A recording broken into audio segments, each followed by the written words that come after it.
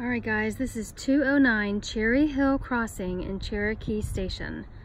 2,100 square feet, 4 bedrooms, 2 bathrooms, just under 225,000. It is complete. This is by far, I think, the cutest one with the most upgrades. So we'll go inside. Fully sodded on the front and on the side. You have a nice deep corner lot, which is great. Cute little covered porch. Let's go inside and I'll show you. Let me shut this door. So, no carpet anywhere but the bedrooms, which is always a plus when you have dogs. A nice light brown, kind of even a light gray wood flooring. To your left, you have a formal dining room. Well, could actually be an office. Formal office or an office or like a formal sitting room. And then here's your living room and you have a fireplace. To your left is the master. This is a split floor plan. So the master's on the left and all the other bedrooms are on the other side of the kitchen area. So this is your formal dining room. Nice high ceilings. Okay. Gas fireplace. Now your kitchen has a range, granite countertops, and tile backsplash. We have not seen that yet. And these are definitely upgraded appliances as well. Now there's not a refrigerator, so we can ask about that, but the refrigerator would go here. And you have your oven and your microwave and your range and your hood. You have a dishwasher and you still have an island so you can look out over into your living room. And then you have a separate eating area over here. This is definitely the most upgraded of what we've seen.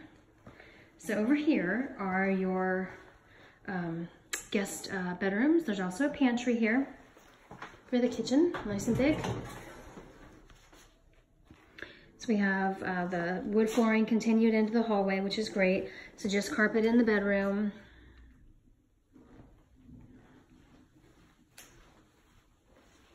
And then the closet, nice deep closet. And back out into the hallway. Another bedroom on the left. These are definitely bigger closets than what we've seen.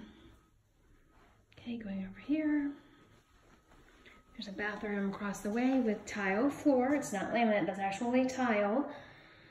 And then the bathroom, the separate shower and tub. Back out, we have another bedroom.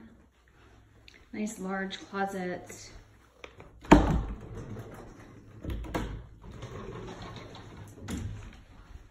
Nice and big. Then we go into the laundry room, again, more tile. Little closet. This is your garage. And you have a big space here for your washer and dryer. And it's a typical 2-car garage.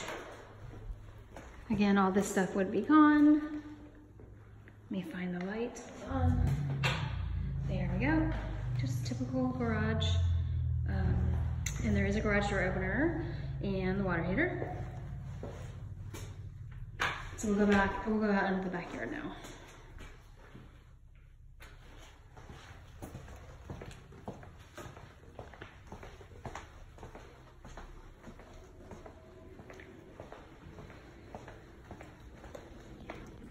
So you have a covered little area, big concrete slab for a table set and grill, and then you can do a fence.